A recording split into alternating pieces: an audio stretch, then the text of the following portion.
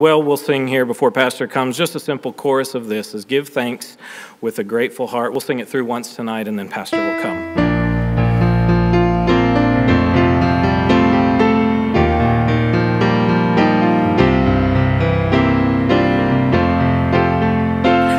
Give thanks with a grateful heart. Give thanks to the Holy One. Give thanks because He's given Jesus Christ, His Son. Give thanks with a grateful heart. Give thanks to the Holy One. Give thanks because He's given Jesus Christ, His Son. And now let the weak say, I am strong.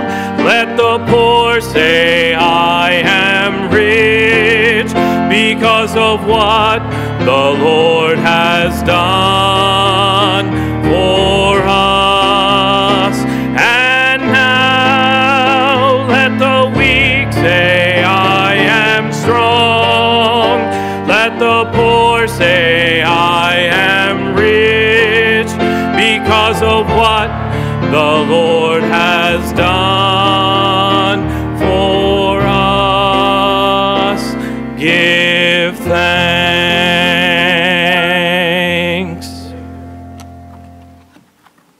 All right. Thank you, Brother King, for your willingness to participate and lead the congregational singing. And I'm so thankful for the opportunity we have this evening. Again, we normally assemble on Wednesday night, but for several decades now, we have assembled on Tuesday, the week of Thanksgiving. And I appreciate those who are present, those who are listening via live stream, and I pray that the service will be a blessing and a help to all. And as I said Sunday, let me echo my sentiments towards each and every family. I do wish each and every family here at CBC a happy Thanksgiving. And as some are traveling, we pray the Lord would extend traveling mercies. And then, of course, we have those who are not only traveling to see grandparents and family, but we have those who have traveled here to the Houston area to visit with family. Thanksgiving is always the Lord affords us a very sweet time of fellowship. We'll be in the book of Hebrews tonight. And so take your Bibles and turn with me, if you will, to Hebrews chapter 1. Now, I'm not Amy Comey Barrett. I say that, I think most of you know. They asked her during the interview if she would hold up her notes, and she held up a blank sheet. Do you remember? She held up a blank sheet. Well, I want you to know I do have notes, but as most of you know, I'm a note preacher. But I only have one page, and so I purpose to bring you an abbreviated message. Our desire, as always, the week of Thanksgiving is not so much to hear from the preacher as to hear from the congregation. And so I'm going to bring an abbreviated message, a devotion, if you will, what my pastor, Tanya's dad, referred to as a radio message. And we had a radio ministry. And so it was a 15-minute radio message. And so we only had just about 10 minutes to get it said. We had some singing along with the message. And so I'm going to bring you a radio message, an abbreviated message this evening. Now, I want you to look with me at Hebrews chapter 11. I'll begin reading in verse 1. We'll read down through verse number 4.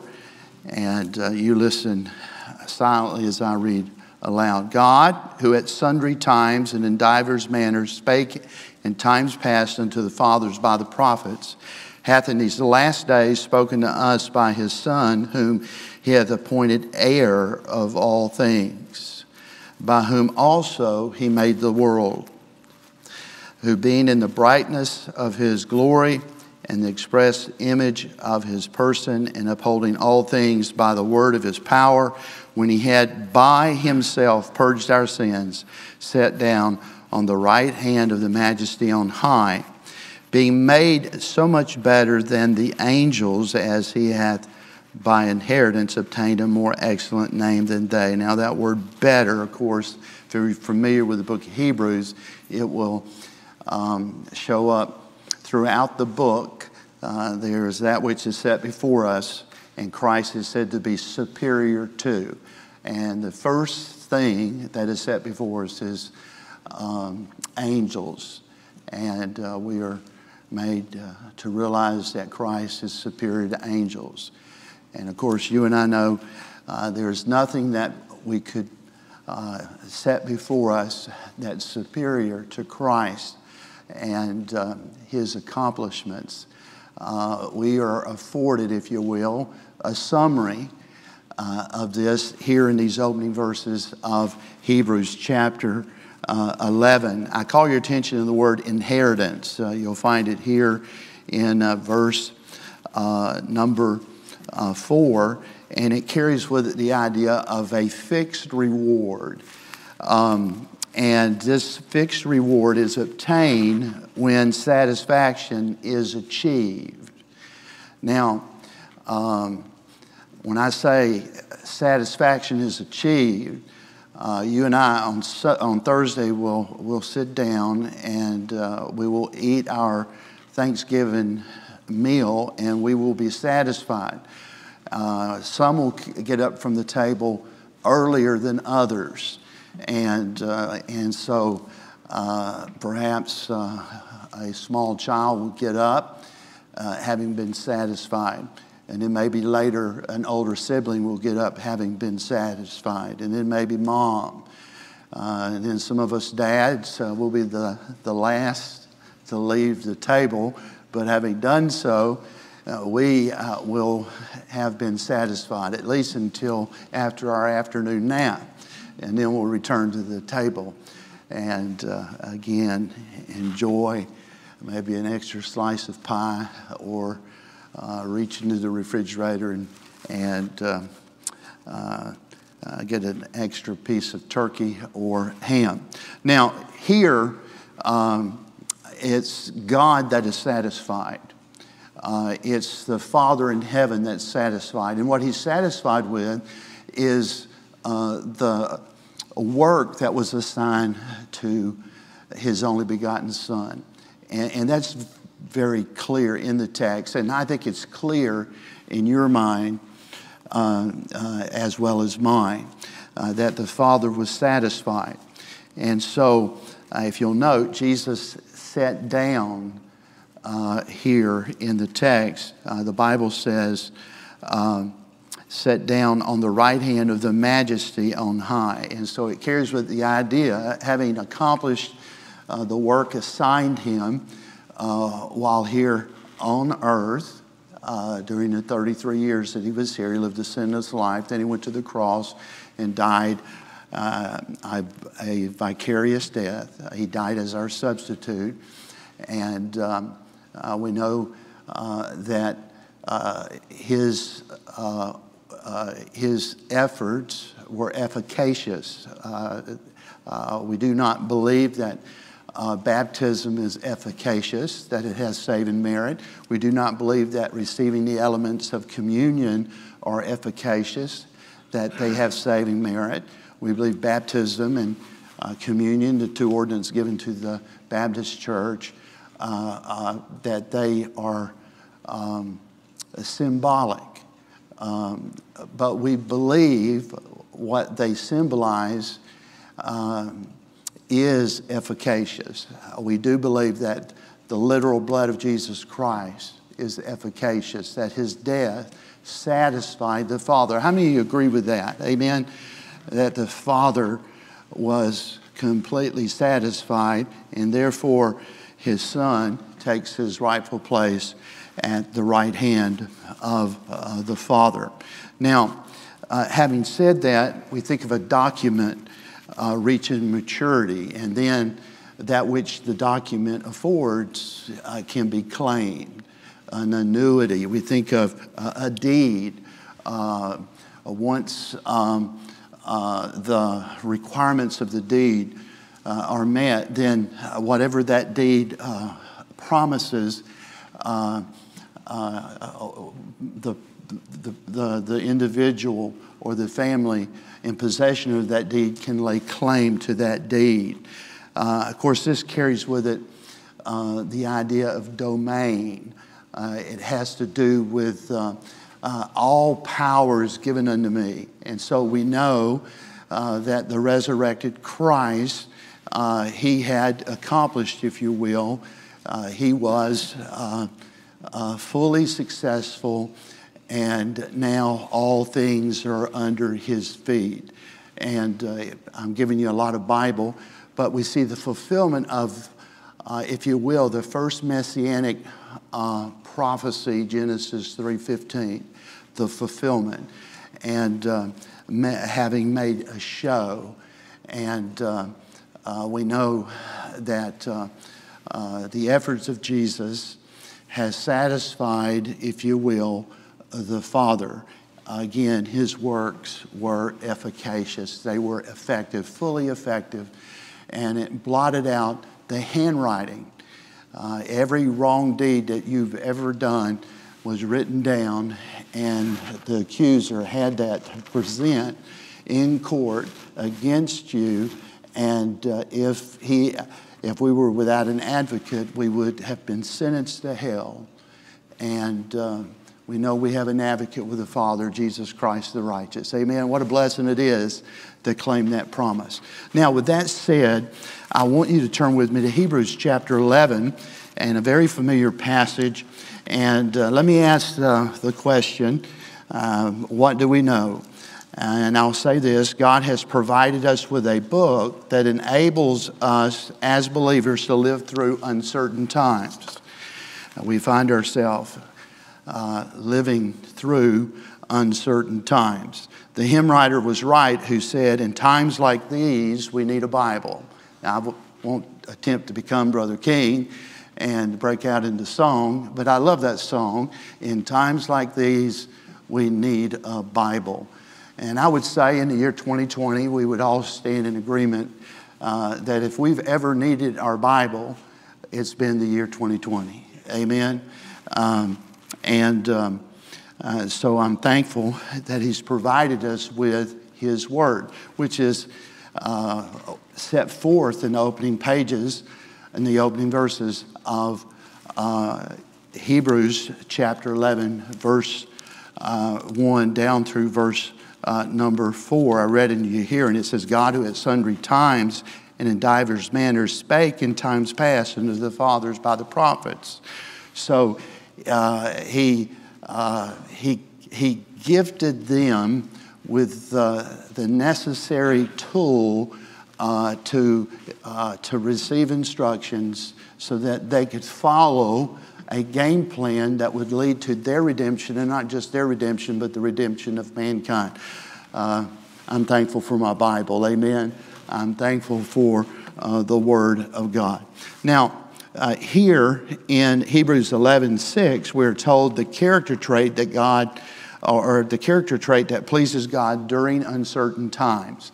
Now, if you received the email, and hopefully you did, and I appreciate my daughter, you have no idea all the additional things she does for the ministry here at CBC. I'm speaking of Holly in reference to sending out emails. I hope you know that the emails you received, for the most part, I give her the assignment of sending the emails out, and she puts in the necessary work so that you stay informed. If you'll note here, today you received an email, and it said 2020 has been a year of uncertain times. But lest we forget, God is still at work in uncertain times. He still speaks during uncertain times. He still deserves our praise during uncertain times. And so, again, in times like these, we need a Bible. And I'm thankful that we have been in possession with the Word of God, and God has enabled us to get through, to endure through days of uncertainty. And so here in chapter 11, verse number 6, we're told the character trait that pleases God during uncertain times. Look with me at verse 6. It says, but without, what's the word? It's impossible to please Him. If I could add this, if I might, in uncertain times. You see, it's not so much you need faith when it's smooth sailing. You need faith when you're in rough waters. And so if you'll note here, it says, but without faith it's impossible to please Him. And I'm going to say, in uncertain times, for he that cometh to God must believe that He is, and that He's a rewarder of them that diligently seek Him. Come go with me to the Sea of Galilee, and again, the sea is at rest, and all of a sudden they encounter a storm, and they immediately go to Jesus and they pose a question, Master, carest not that we perish? And of course, we know that He spoke to the storm and He said, peace be still, and He quieted the waters. And so what I'm saying to you is that without faith, it's impossible to please Him during uncertain times. For he that cometh to God must believe that He is, and that He's a rewarder of them that diligently seek Him. And so we're talking about faith, that which is called for during uncertain times. And what is faith? Well, we're given an answer to this question back in verse 1. Again, verse 1, it says, now faith is the substance of things hoped for, and then it says, the evidence of things not seen. And so if we read down through this chapter, and of course we're familiar with Hebrews chapter 11, but if we read down through this chapter, we discover that faith is not just an attitude that is formed in our minds, but an activity that we follow in our members. Now, I want to repeat that. Faith is the substance of things hoped for and the evidence of things not seen. Now, though we are familiar with this verse, and perhaps you could quote this verse, you could, even as I was reading it, perhaps you were, without even looking at your Bible, you were saying the words. It's a verse that we're well familiar with here at CBC. But I want you to understand that faith is not just an attitude that is formed in our minds, but an activity that we follow in our members. And when I say in our members, I'm not talking about members of a local church, but I'm speaking in reference to what Paul was speaking of in Romans chapter 6. And I'm not going to turn there. It's not our purpose to do an in-depth study of tonight's topic, and again, you're well informed, but we're faced each and every day, and I could say each and every year, the year 2020, there was January 1, 2020. Little did we know when we introduced our theme what we would be facing when we chose the theme that we chose. And within a few days, it will be January 1st, 2021. But what I'm saying is we face every day, we face every week, we face every month, we face every year, we face a decision, sin or sanctification. That's the decision we make. Do I choose sin or do I choose sanctification? And we don't have time to get into an in-depth study of the context here in Romans 6, but the focus is not so much on the refusal to succumb to lust, which we should refuse to succumb to lust, but the context there in Romans chapter 6, if you will, is not so much that we refuse to succumb to lust, but our refusal to succumb to love. And the Bible tells us that the love of Christ constraineth us. You know what that carries with it? It carries with it the idea, and I hope I can share this with you. And again, I'm attempting to do it as briefly as I can, but it carries with it the idea that there were 8 souls that were safe during the storm of all storms, the flood. 8 souls were safe. They were in the ark, which is, again, a picture of Christ. And it says the love of Christ constraineth us. And so we practice, if you will, and I'm looking for a word that Paul used, and it's not coming to me right now, but the idea is to temperate in all things. And it carries with it the understanding of self-control. In other words, Brother Joel, though I'm facing a challenge in life, I'm not going to lose control. We all know the greatest sin that we could ever commit is the sin of unbelief. Amen. And so during times of challenge, unparalleled challenges, we're called to have faith, to exercise faith in a God who never fails. Someone say amen. In a God who never fails. And so the focus is not so much on our refusal to succumb to lust, but our refusal to succumb to love. And so we're assigned, we were given this assignment to love not the world, neither the things that are in the world. And the Bible tells us if we choose sin, if we choose to embrace sin instead of remaining steadfast, being unmovable, always found abounding in the work of the Lord, then we've missed out on an opportunity to demonstrate to this world and prove to God our undying love. Again, we love Him because He first loved us. And I want to call your attention, if I might, in closing out this devotion, in regards to a phrase that we find here in verse number 1, Hebrews 11, it says, "Now faith is the substance of things hoped for and the evidence of things not seen."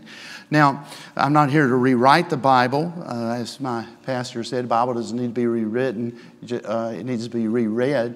But terms matter. We need to develop a Bible vocabulary. And the words sometimes, the meaning of words change. We see that word hope or hoped. And in our modern day vernacular, it does not measure up to what's being said here. We're not talking about, it's not reluctant or gloomy observance. Okay, now listen carefully, we're almost done. Not reluctant or gloomy observance, but gleeful obedience. That's what the word hope, it carries with it not reluctant or gloomy observance, but gleeful obedience. I think of Peter. I'll give this illustration and we'll be done. But I think of Peter when he was commanded to launch out into the deep, you know the story, and drop his nets. Do you remember what Peter said? Peter said, "We have fished all night and caught nothing." He said, "Nevertheless, at thy word, we will venture back out and we'll launch out into the deep. So we will do so at your word." And they did so at his word. Having witnessed a great number of fishes that were harvested that day, he came under great conviction. Now let me ask you a question. Did he obey? And the answer is absolutely. He obeyed. But there was a reluctant gloomy observance. However, he did so with a reluctant, gloomy observance, and it wasn't done with gleeful obedience. Now, I'm not preaching to Peter. He's not here. He's not a part of this congregation. I'm preaching to you. I think most of us have done right by God in regards to the challenges set before us in the year 2020. You're here tonight. And then there are those listening and watching on live stream. And so you're still here, and you're to be commended. And so I think most of us have done right by God in the year 2020, in spite of the challenge, in spite of the inconveniences. But have we done so with the spirit of gleefulness? Now, that's the question that only you can answer. Remember, the Bible says, rejoice in the Lord. Rejoice in the Lord. That does not mean if the challenge is not too great, rejoice.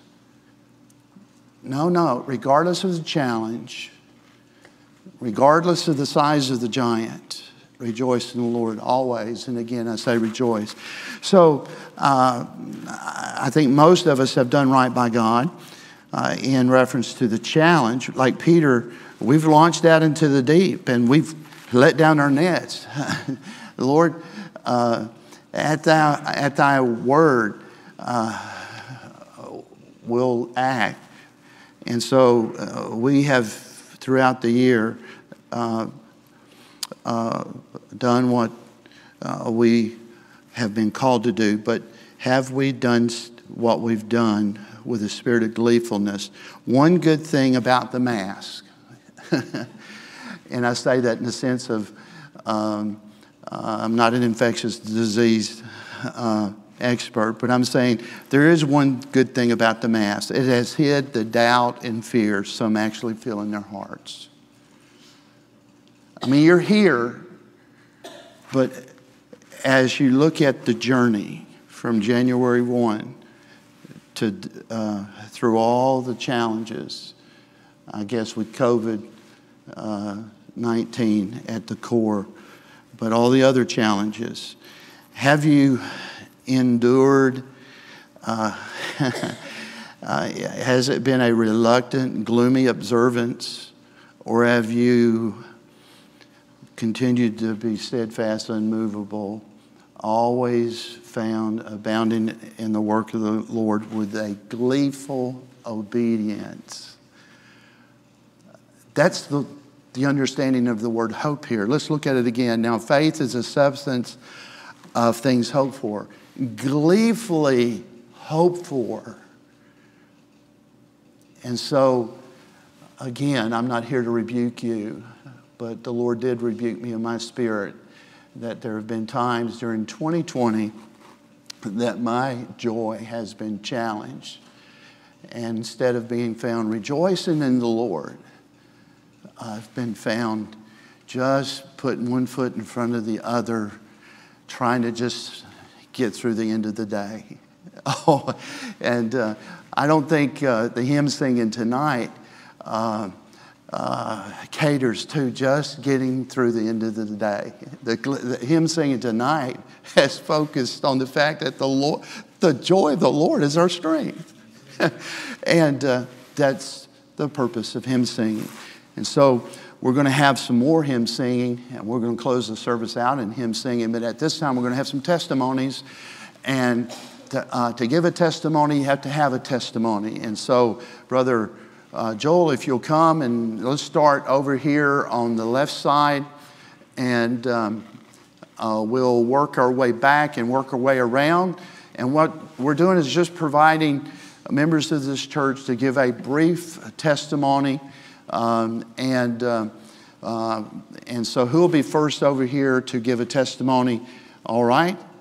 Sister Betty, we'll start with Sister Betty. Brother Joel is going to hold the mic. All you have to do is speak into the mic. That way those who are at home watching the service, they can actually hear the testimony. They would not be able to hear the testimony without the microphone. That's why we have the microphone. Everyone else in the sanctuary can hear, but they're not going to hear at home.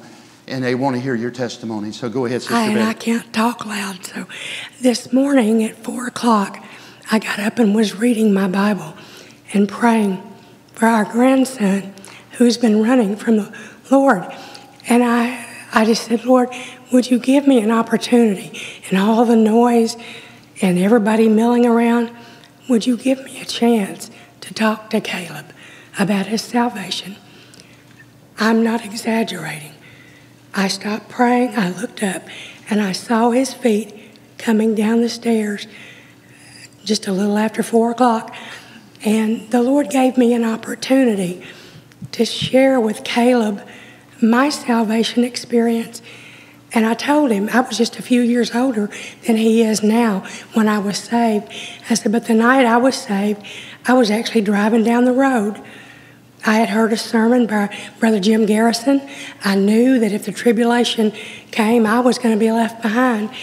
And I told Caleb, I said, it is so fresh in my heart that night I wanted Jesus Christ more than I wanted anything in the world. And I told Caleb, I said, it's been 47 years, and I still want Jesus more than I want anything. Amen. And we had such a precious conversation. He told me about when he was a little boy that he had asked the Lord to save him, but that he's been running from God. And we just talked. And one of the instances I shared with him was the story about that storm, how God had calmed a storm when we were camping and how it impressed our children, his mother. And I just told him that God had a wonderful plan for his life, but so did Satan. And Satan's plan was to kill, to steal, and destroy. Right. And just encouraged him to follow the Lord, that it's worth it. Amen. Thank you, Sister Betty. And that's certainly God answering prayer, because teenagers don't get up that early. I know that by experience. And so for her to pray that prayer and then to have a teenager come downstairs at the same time, you know that's God answering prayer. Amen. All right, Brother West. My testimony is to answered prayer. Many of you have been praying for my son, Mike, who's had colon cancer. He had a blood test Monday, I believe, and to get cancer markers and stuff. 2 weeks ago, he was at a 12, and the normal, they told him, was between 1 and 6. Well, his blood test came back, it was 4.5. So, and the doctor told him, he said, you have no more colon cancer. He's due to have a PET scan the 7th of next month to see about the liver cancer. And from all indications, it is gone too. But that is a real answer to prayer. And I just have to thank the Lord over and over about Mike, because when he first told us about this, of course, natural thought of most people that could be life-threatening. But through it all, my son has maintained a good outlook. Even all the ups and downs, doctors tell him they're going to do one thing and turn around and do something else.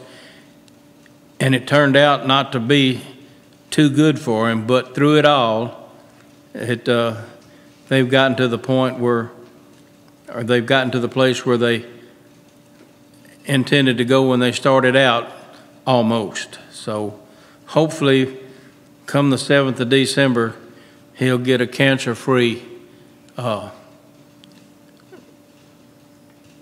diagnosis. And so then he's sometime later on in the spring of next year, he's still got 2 surgeries to go through to try to correct his colostomy bags and stuff, and trying to get him to where he does not have to have one for life. All right. Well, thank you, Brother Wes, and we praise the Lord. And let's continue to pray for his son, Mike Weldon. All right, someone else over here, that's the end of their hand go up. If not, we'll move to this side. If you have a testimony tonight, again, anyone have a testimony to give? If not, that's fine. We just recently had testimony meeting, and we may have drained the tank.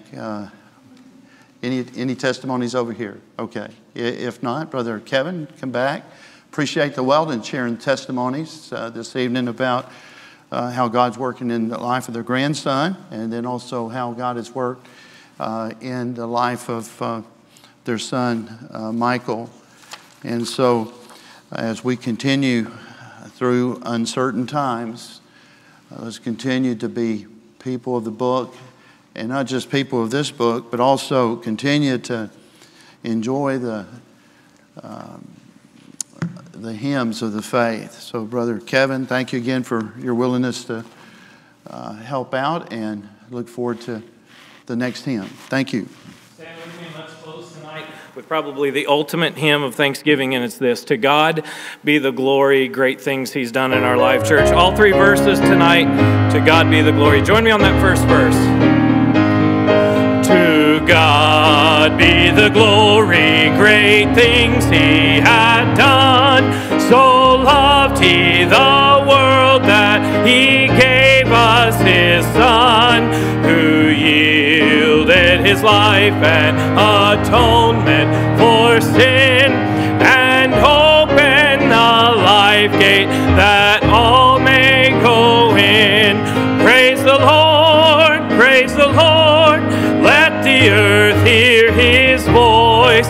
Praise the Lord, praise the Lord. Let the people rejoice. Oh, come to the Father through Jesus the Son, and give him the glory, great things he hath done.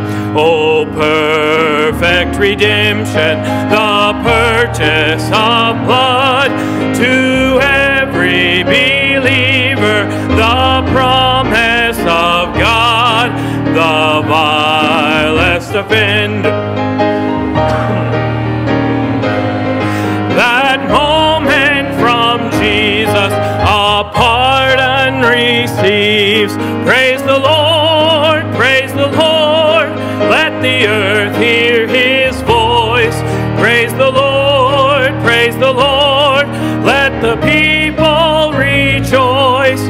Oh, come to the Father through Jesus the Son, and give him the glory, great things he hath done. Great things he hath taught us, great things he hath done, and great our rejoicing through Jesus the Son. But purer and higher and greater will be our wonder, our transport, when Jesus we see. Praise the Lord, praise the Lord. Let the earth hear his voice. Praise the Lord, praise the Lord. Let the people rejoice. Oh, come to the Father through Jesus the Son, and give him the glory, great things he hath done. Amen. Good singing tonight, church. You're dismissed.